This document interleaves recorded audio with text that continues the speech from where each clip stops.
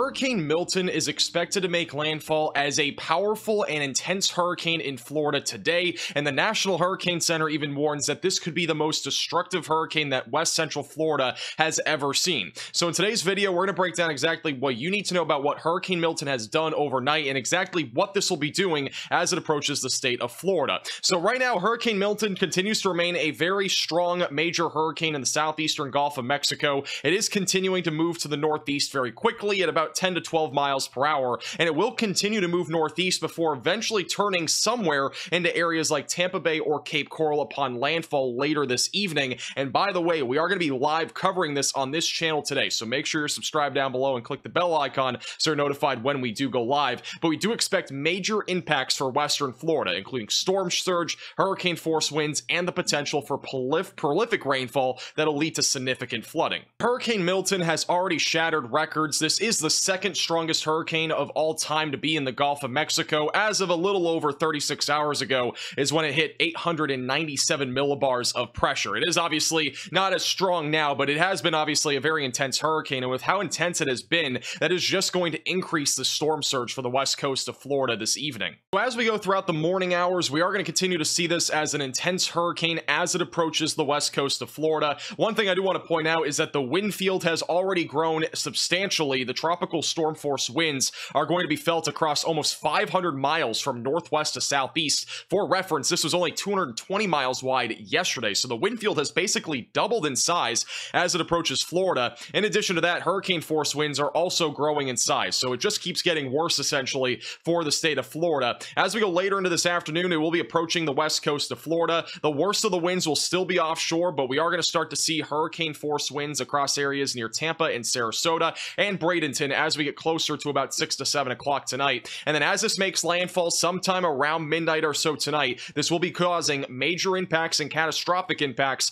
across western Florida, and we will be feeling impacts starting as early as 2 to 3 o'clock this afternoon, including the potential for several tornadoes. And we'll be talking more about that tornado threat in just a moment. This will be a very intense hurricane, more than likely making landfall as either a very high-end Category 3 or a low-end Category 4 hurricane, and this will move right across central Florida overnight Thursday and will eventually be back into the Atlantic Ocean as we go into Thursday afternoon. That'll allow for a northeasterly and easterly wind to pick up on the east coast of Florida, and that'll promote the potential for some storm surge back over between Jacksonville and then even as far south as the West Palm Beach county line. Now let's talk more about the impacts that'll be felt out of Hurricane Milton, and we'll begin with the future radar for today. We are going to notice a ton of rainfall falling across central Florida as we go into this afternoon. This is really going to ramp up as with the eye of the hurricane gets closer to landfall this evening. The heaviest of the rainfall is expected to be between about Daytona Beach and Jacksonville, back through Tampa and just off to the west of Sarasota,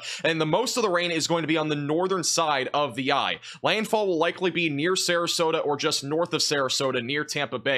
So the bulk of the rain that's heaviest will be falling right along and north of I-4. And as we go into the overnight hours, Wednesday night into Thursday morning, this rain will continue to penetrate across areas like Orlando and Daytona Beach. And then eventually, as we go into Thursday afternoon, the eye moves offshore. Rain will start to move offshore with that, and we are done with this hurricane as we go into Friday, at least in terms of the impacts that'll be felt.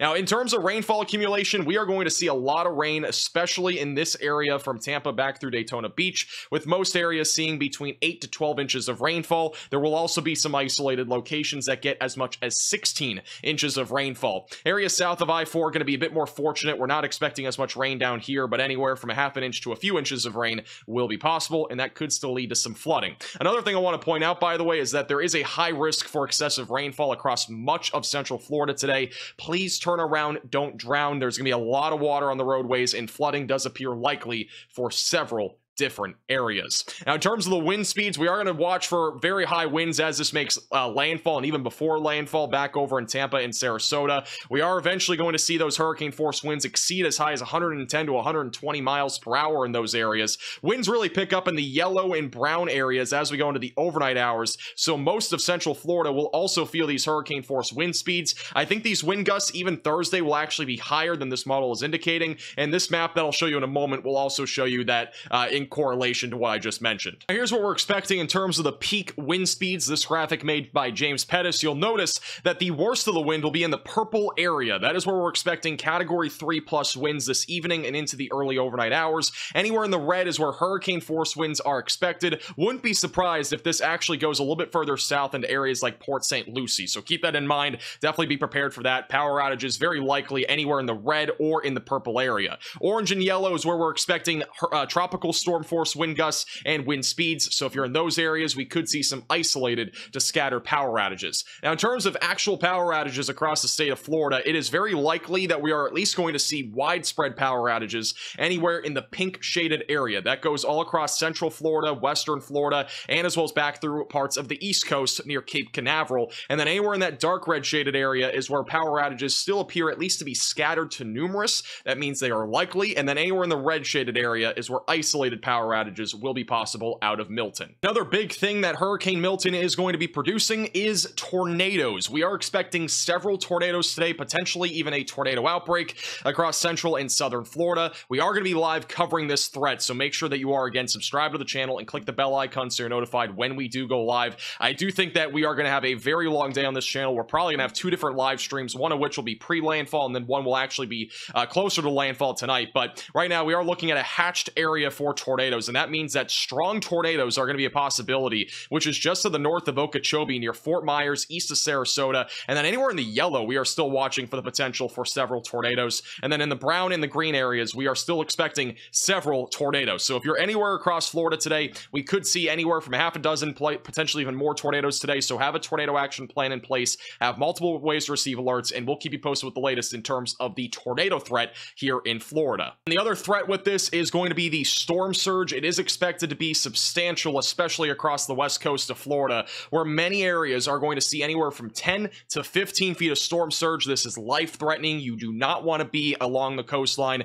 This will also be catastrophic, and we are going to be covering this again later today with cameras on the beaches, and we're also going to have storm chasers out there that are going to be seeing this stuff in real time. It's going to be a disaster along the west coast of Florida, at least in the within proximity again of the beach. Back over in Charlotte Harbor, 8 to 12 feet of storm surge is expected, and then further down to the south in the Everglades, we could see anywhere from a foot to up to 8 feet of storm surge. And then the east coast of Florida, there's a wide variety of storm surge that we could see. Anywhere from 1 foot to 5 feet of storm surge is going to be possible. The greatest storm surge will be between Altamaha Sound and the Sebastian Inlet. And also in St. John's River, we are currently anticipating 2 to 4 feet of storm surge. So again, if you are near the coastline and you are under any evacuation orders, please take them seriously. It is going to be a very long day, and we're going to be covering this again here live on YouTube. So make sure you're subscribed down below. Click the bell icon so you're notified when we do go live. There's a chance we're live as early as like 11 a.m. this morning, maybe 12 o'clock for an update here on Hurricane Milton. We also will at least be live for landfall later this afternoon and evening. So make sure that you're tuned in.